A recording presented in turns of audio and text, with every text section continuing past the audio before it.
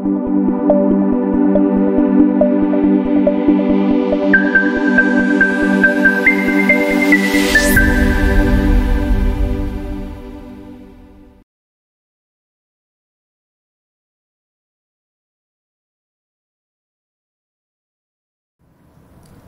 day! In this video, we're going to talk about examples, shortcomings, and concerns on fact-checking on social media.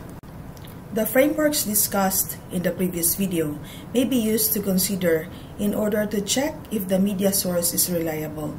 Here is an example based on the CRAAP framework. So CRAAP framework means currency, relevance, authority, accuracy, and purpose. Let's start with currency. Number one consideration is check the age of the source. This means we need to look for the most recent sources available if the information is time sensitive. Second, in the academe, references that are less than 10 years old are typically preferred. You might also need to examine more recent sources if the source is outdated to determine if the data has changed. Note that there are what you call evergreen subjects. Their sources may be outdated but equally important. Newness is not sometimes important as long as it is reliable. Second, locate important sources. Remember that outdated sources may still be valuable. If a foundational work is still relevant, such as relating to culture or the earliest writings of a philosopher or the Bible, it may be worthwhile to examine it. An older document that has recently been modified might still contain the most recent data and analysis. Note that there are occasions when something seems important but is actually out of context, and make sure that all quotes are placed in their proper context to avoid reading anything that has been taken out of its proper context. In general, a primary source will have more credibility than a secondary source. We can assume that an article has less accuracy the farther it is from the original source. Also choose the right audience. Even if a source may be talking about the subject you are interested in, it might be intended for kids or a specific segment of the population, so the information may not be directly applicable to you.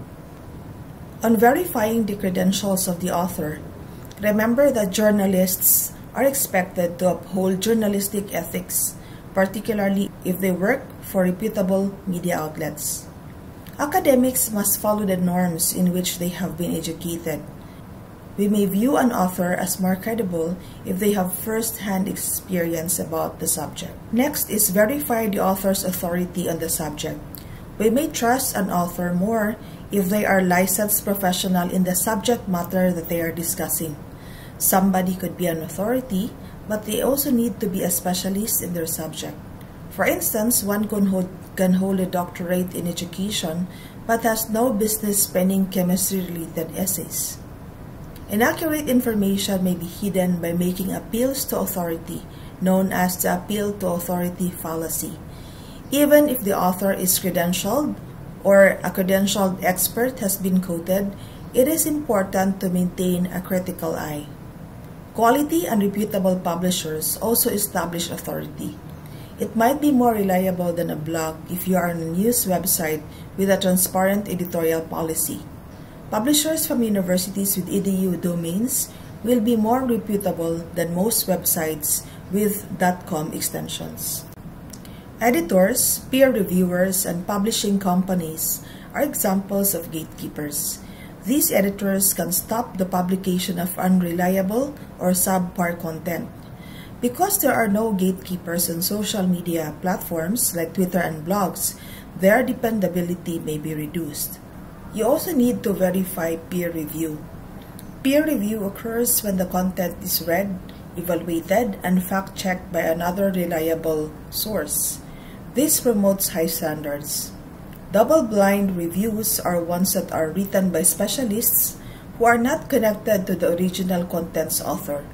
One of the highest requirements of quality for academic sources is double-blind review. Verify images. Original images can be used to demonstrate first-hand knowledge rather than stock photos or images created by other people. For instance, if there are images of the reviewer actually using the product, the review may be more well received. Note that a sponsored article or film may be less likely to criticize the sponsor, which could reduce the authority of the source.